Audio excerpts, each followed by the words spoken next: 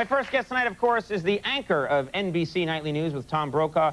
He's also author of the best-selling books, The Greatest Generation, and this one right here, The Greatest Generation Speaks. Please welcome our good friend, Tom Brokaw.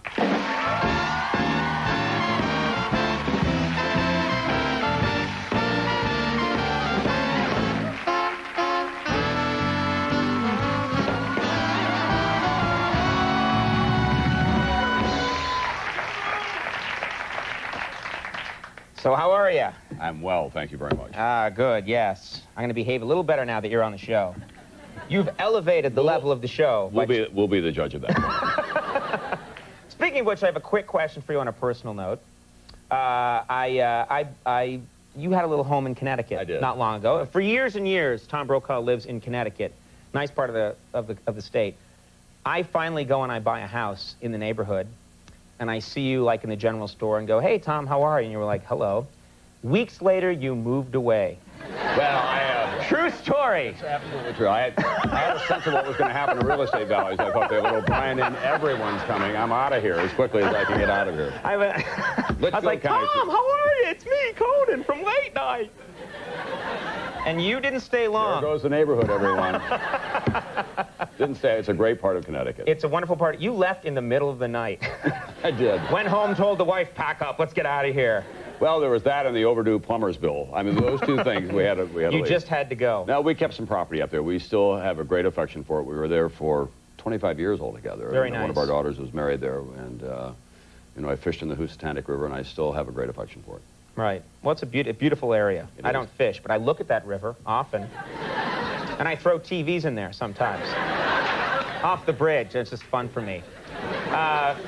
You know, I mentioned in the monologue, I mentioned Senator Strom Thurmond is in the news because he's... 28-year-old son, about to become the U.S. Attorney in South Carolina. That's right. This is big news. He's a fascinating guy to me because he's 98. And it's mind-boggling to me. The other day they opened a time capsule that was 100 years old.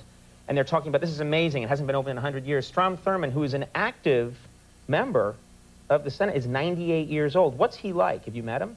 Oh, I've met him on a number of occasions, actually, and he is, for a man of that age, about as vital as you can expect him to be. A couple of years ago, I was at a meeting in Senator Dole's office of the Republican senators around the time of the State of the Union address, and about halfway through the meeting, the door opens and in totters, and that's the only way to describe him. He totters? He totters. Does he move like this? I mean, side to side?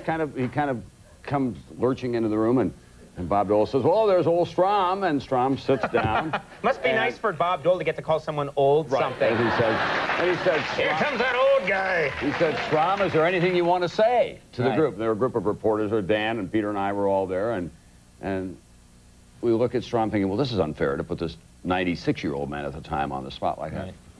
Strom stands unsteadily to his feet, and he says, yeah, one of my constituents just won the lottery for $200 million.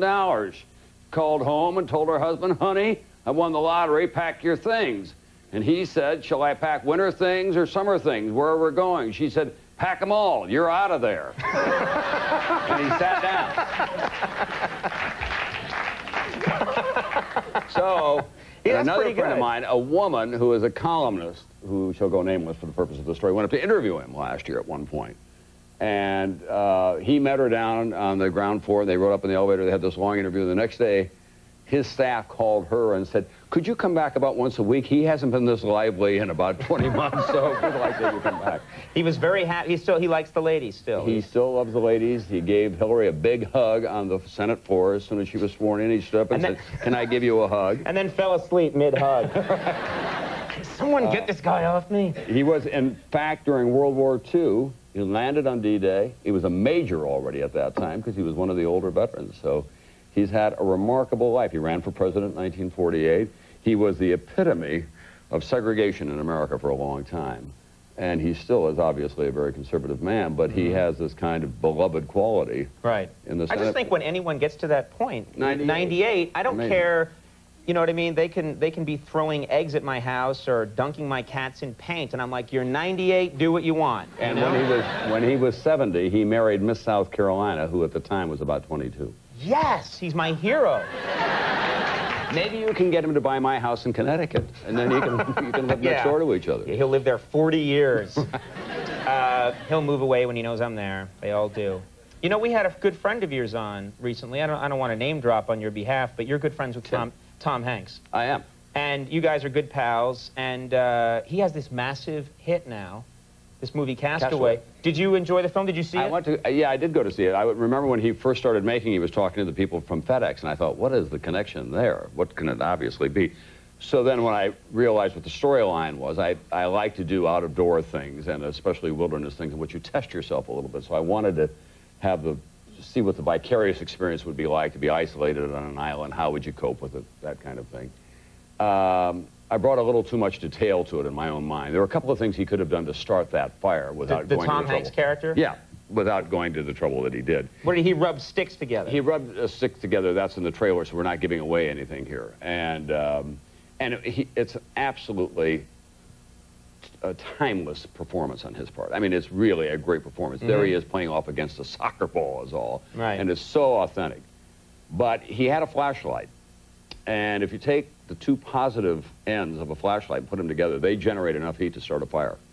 Really? If you put them together and hold it up to and do it over a little brush or something like that, that'll start a fire. That's one of the things that you know. The other thing is the pair of, you know, there was a FedEx box that washed up on shore. It had a pair of ice skates in it with stainless steel blades.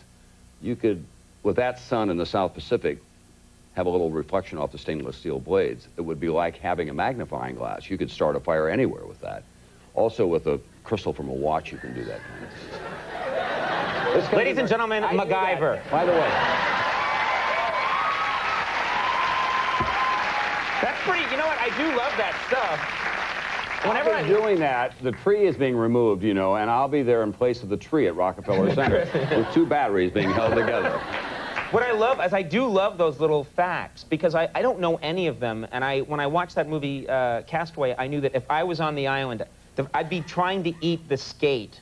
Or like, I'd be like chewing on, I'd be doing everything wrong. Well, I actually got caught in a situation one time in which I was isolated for 24 hours under pretty difficult circumstances in a bad river trip in which somebody was killed, in fact. And you went on a river trip and somebody was killed, and we got thrown, and we were washed up, and they couldn't get to us because we're in a deep canyon, only in sneakers and shorts, and they made a drop from an airplane, which I managed to get up on this cliff and retrieve, and the geniuses who dropped it dropped a sleeping bag, can of something with no can opener and no matches, which is what we needed most of all. And a TV guide. And a TV guide, right. Yeah.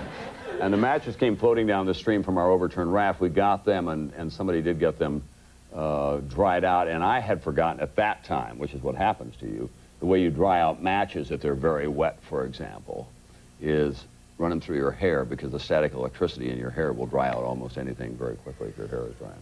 So there's bald people should never go river rafting. One thing we've learned. Martha Stewart has nothing on this program here. I have a whole new, I didn't know any of this. I've known you for a while. We're, some would say, best friends, and... Let's not get carried away. Why did you laugh at that?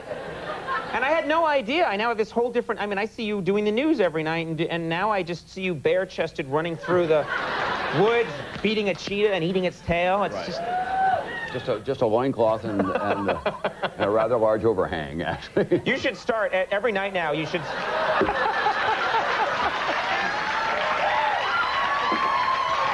Wow. You saw me. You saw me try to elevate the level of the show, and this man brings us down into the muck. You sicken me. NBC Nightly News, of course, with Tom Brokaw is on weeknights at 6:30, and I can't congratulate you enough. You've got 2 books. They've been on the bestseller list forever, and you deserve it. Great job. Amazing. Thank you very much. Yeah, thanks for coming by. Always nice to have you. Tom Brokaw, everyone. Elisa Donovan coming up. We'll be right back.